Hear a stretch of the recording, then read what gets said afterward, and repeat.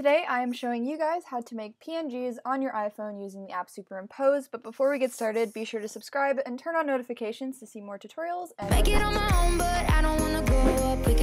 So the way to do this is to go to the top left corner and click those three boxes.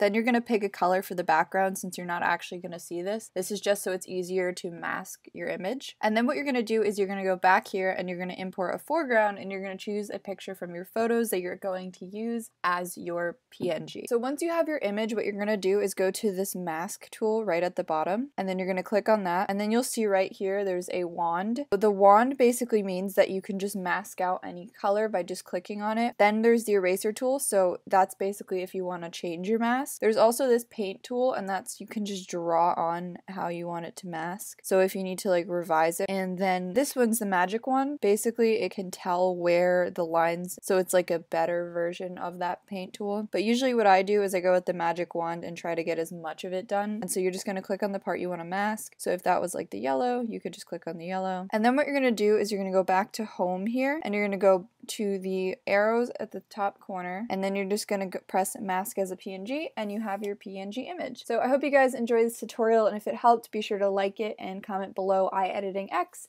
and I will see you guys in my next tutorial. Bye guys!